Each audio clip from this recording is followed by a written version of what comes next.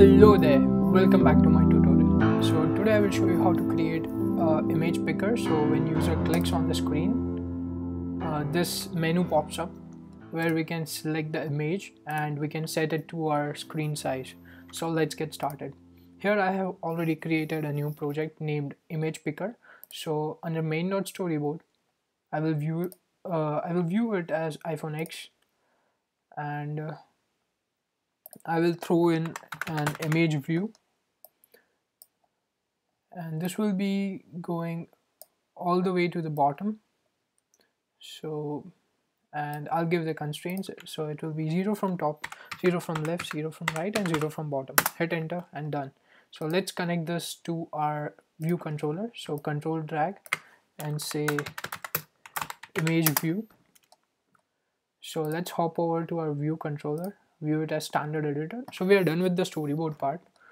So first we need to override touches begin method so that we can get the touch.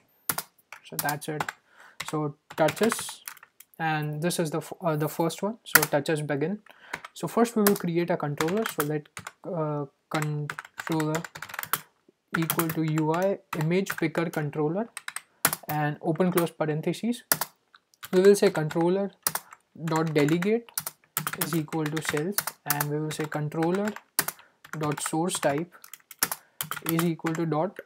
We have three options. First is camera, second is photo library, and third is saved photo albums.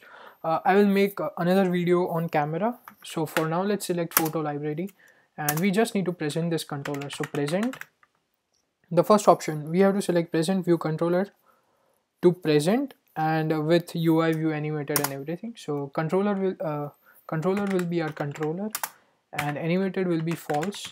Let's do true, so we can see the animation coming from down and all that stuff. So completion will be nil. And so now if you wait, just try building the app and you will get this error. Okay, so this says we need to confirm to two protocols. So one is image picker controller delegate, and another one is navigation controller delegate. Now we need two methods. So first one is when user cancels, he chooses not to select an image, and another one is for when user selects an image. So first one is image picker controller did cancel, so we will just dismiss the controller. So dismiss true, and completion will be nil.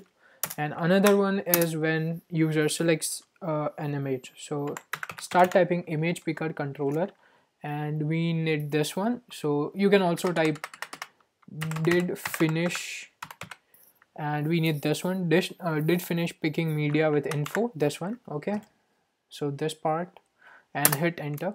Here we will first fetch the image, and image is lying in this info dictionary. It's like, yeah, it's dictionary. So let image equal to, we will say info, and we will pass in key, which is UI image picker controller original image. Okay, and we will downcast this as UI image. And next step is to assign this image to our image view. So it will be image view dot image equal to image, and we will just dismiss the controller. So that's simple. So dismiss true, and completion will be nil.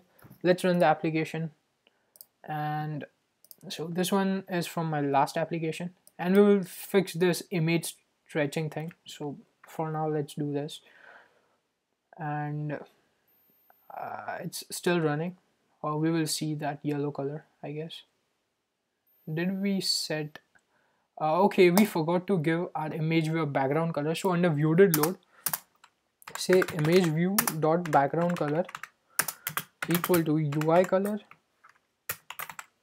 dot light gray, so that we know that application is running. Okay, this white screen, I don't like white screens. So it's loading again. And here we have it.